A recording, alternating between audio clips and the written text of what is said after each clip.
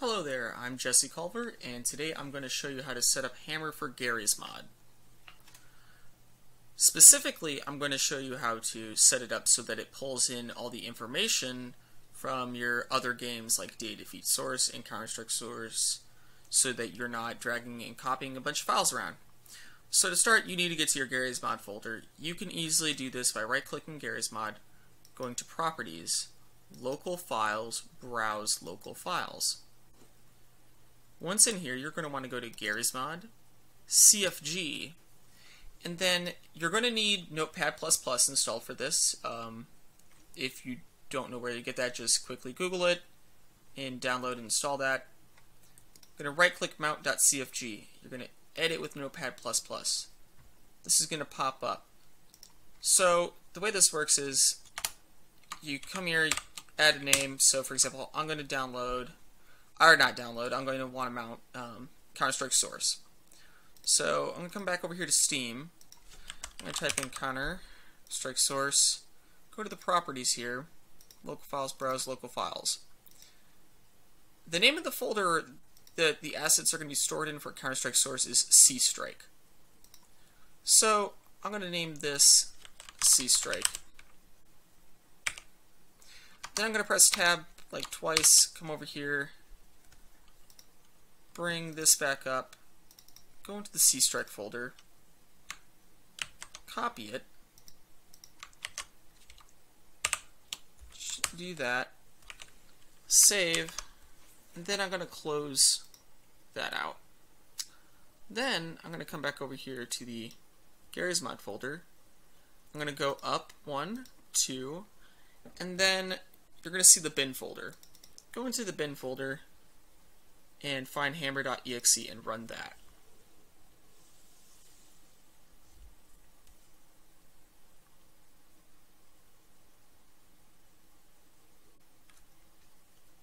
Now you're going to want to click File, New, and just to show you where it's like mounting stuff, you can come over here. In the messages here, it shows you everything it's mounting. So it's mounting everything in the Garry's Mod folder, inside the Garry's Mod, Half-Life 2, Workshop, all that. And then down here you see it's also mounting Counter-Strike Source, C-Strike, C-Strike Pack VPK, and all the loose files inside of C-Strike as well. So to prove this, we come back over here. I'm going to make a quick platform. Hit that. And come over here. And I'm going to make this quick prop static world model. And if we look over here in props, you can see CS Assault. Hey, look, it's an AC unit. There you go. It's loading all of our Counter-Strike props. You can find everything in here. I believe under player. Yep. There's the hostage models. Everything's there. And you can mount as much as you want into that CFG.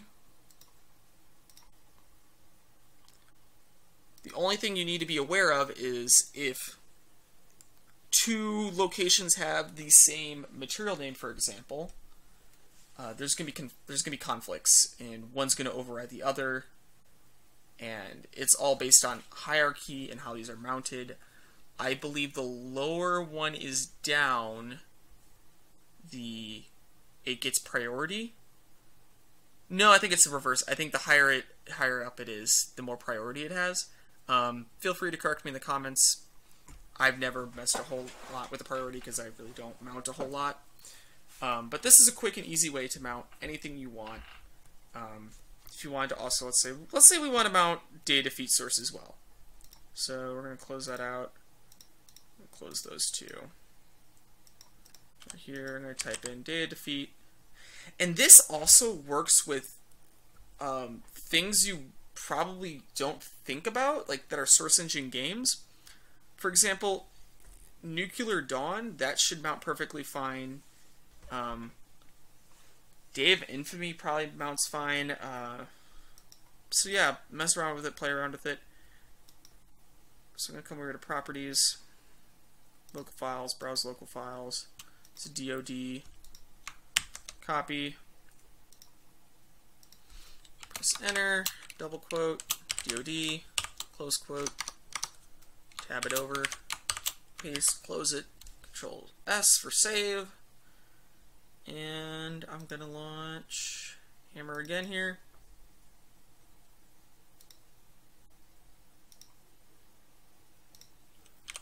Dev.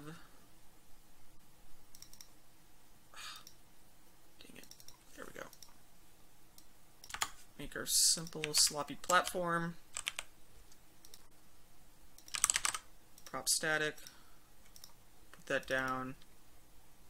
World model. And let's see. I believe under player. Yep, there's the DoD player characters.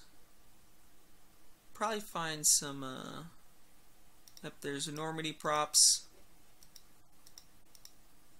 Those are logs, I believe, from Counter-Strike source. But yeah, this works.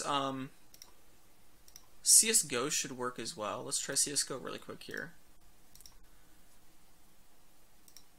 As you can see, I already had it in there. I just commented it out. 2 forward slashes is a comment, so if you need to remove a line to test something, you can do that. Launch this again. New. Whatever. Texture browser messes up sometimes. Static. Create that. Let's enter world model. So yeah, Fairgrounds. There you go. Got your Counter-Strike source or Counter-Strike Global Offensive models in here now. And this should work, I believe, for all Source Engine games. I believe Garry's mod has been configured in such a way that it plays nicely with all the formats and everything now. If you run into something like a problem, feel free to leave a comment. Feel free to post a message on the forums here on the Source Engine section. You can quickly find it by going to Community Discussions. Scroll down to... where is it? There should be a Tools section here. Oh, Tools and Servers. Here we go. And here's the Source Engine forums. So, of course, if you have a general question about this, feel free to post it here. I get notifications here automatically whenever something's posted. Oh wait, no, this is the old forums. New forums got their own hub, which you can find here. So yeah, post here in the Source SDK hub.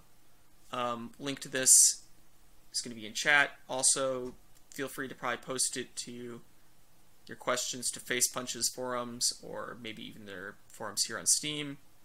But if you want me to respond to it, feel free to post it here in the Source SDK forums. I do try to respond to the comments here on YouTube, but hey, sometimes there's just not enough room. Source SDK forums are just much more clean. So yeah, that does it for this tutorial. If you have any questions, again, leave a comment. Until next time.